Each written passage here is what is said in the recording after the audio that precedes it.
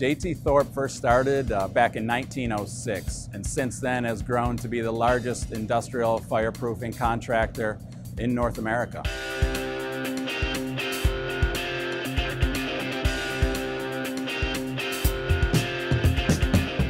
We have several projects that come in and out of here. For the last 3 months, we've been producing well over 200 tons of fabricated steel. So we get 200 tons of steel in, 200 tons of steel out per week.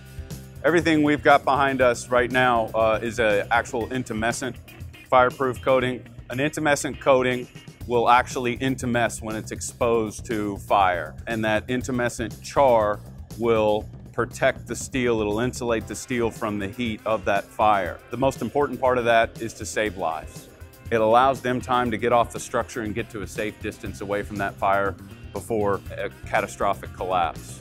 So the basics of applying an intumescent coating, the blockouts would be installed first so that the coating can be installed exactly where you want the coating to be installed. The majority of them do receive a reinforcing mesh at approximately mid-thickness of the lining, and you will either seal that or you'll apply the next coat depending on how thick that layer is.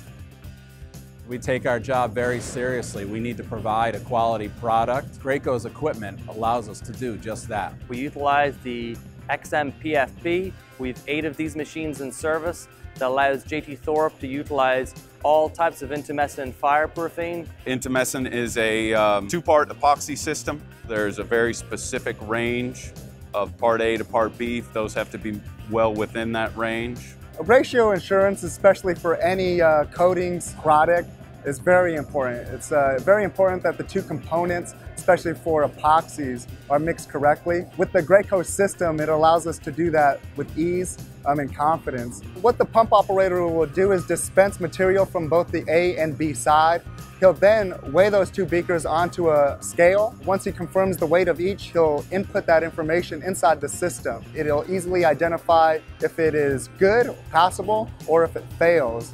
The system would then stop to ensure that we have no off-ratio material mixed onto the actual steel substrate.